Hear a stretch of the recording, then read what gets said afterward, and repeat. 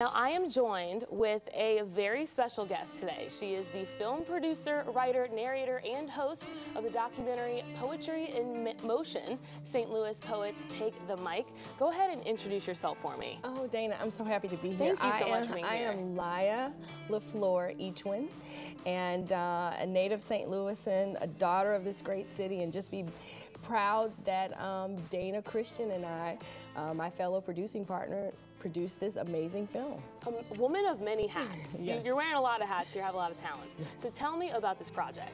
The film is just such a labor of love.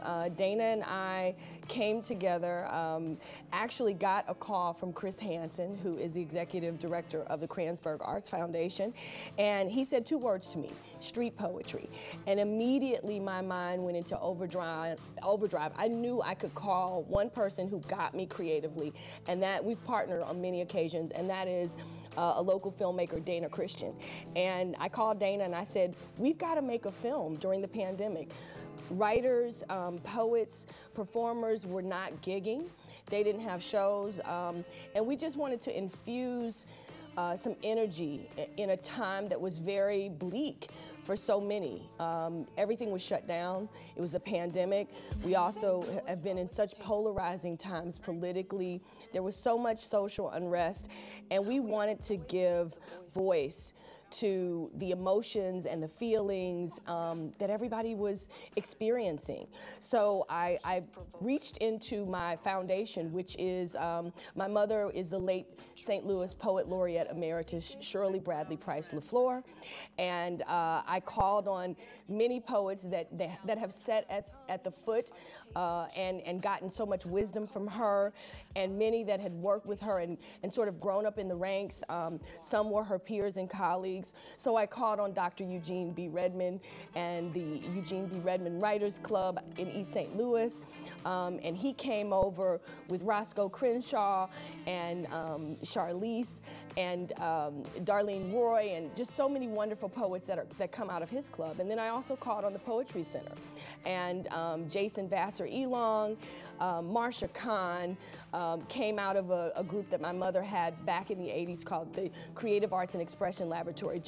Jabari Asim, so many people near and far that either were native St. Louisans or had roots here.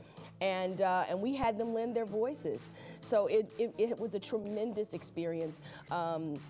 Jane Ivor, who is the more recent Poet Laureate, my mother's successor, and then we gave a tribute to Dr. Michael Castro, who was the Poet Laureate prior to my mother. It really takes a village. Oh, it took a village, and we had youth poets coming in, the Youth Poets Laureates, the past and present, and it was just an amazing, cathartic experience.